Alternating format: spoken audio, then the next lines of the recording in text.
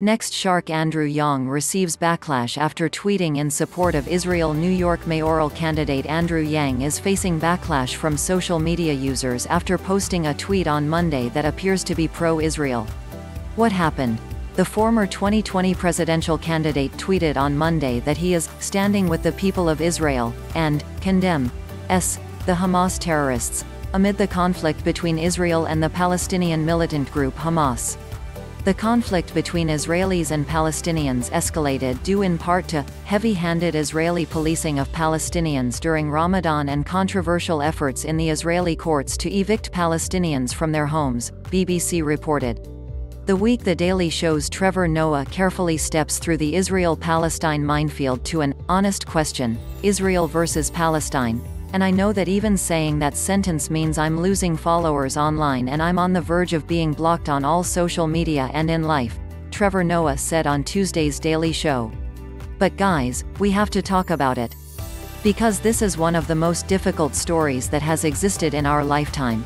Even more than India versus Pakistan, China versus Tibet, or white people versus rhythm.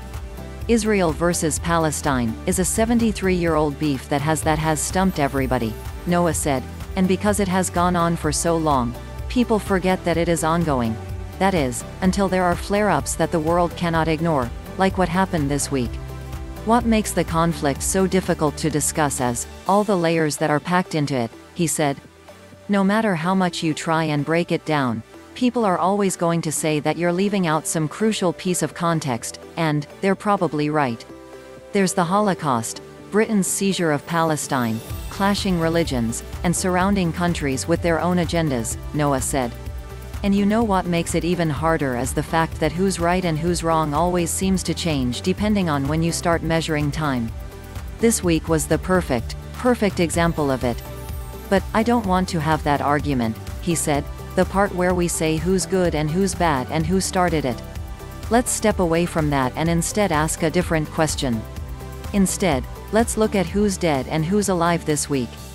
It's just not a fair fight, Noah concluded, and I know this is contentious, and I know people are going to hate me for this, but I just want to ask an honest question here.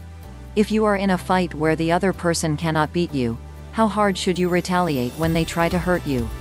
He ran through some imperfect personal analogies, admitted he didn't have any answers, and left viewers with one question. When you have this much power, what is your responsibility? More stories from the week.